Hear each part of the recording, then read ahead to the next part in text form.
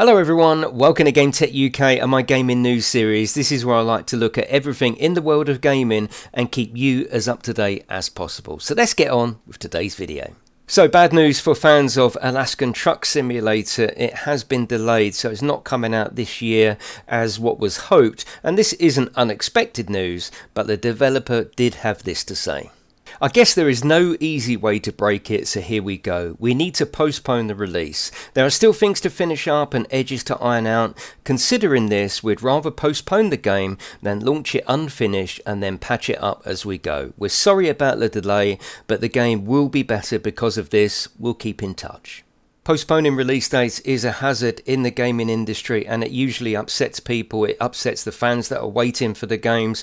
It might upset investors that have invested in the development process. Or if you're just an indie developer and you're hoping and praying that you can get money in to continue development on a certain date that it goes up for sale and you've had to postpone that, it causes problems. But that does show that Alaskan Truck Simulator seems to be in good hands with a developer that wants the best for the game and realizes that to release it at the present moment just wouldn't please fans and wouldn't get a good response for the game. So in a way, this is a good thing.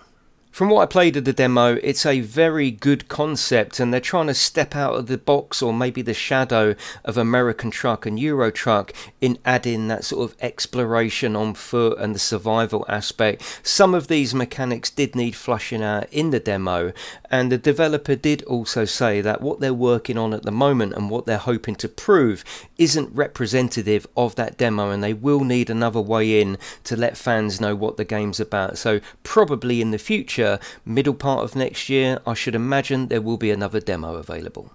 Now, my interest in this game, outside of it being hopefully something unique to the trucking genre, is the fact that it is coming to console. Now, that has always been mentioned. It's on their trailer that it's coming to console, but I really don't think it will go to PC and console at the same time. I really do think that there will be some early access program for the game, and at a later date it will come out on console. So those console users hoping for a fantastic new trucking game, you're just going to have to wait a little bit longer.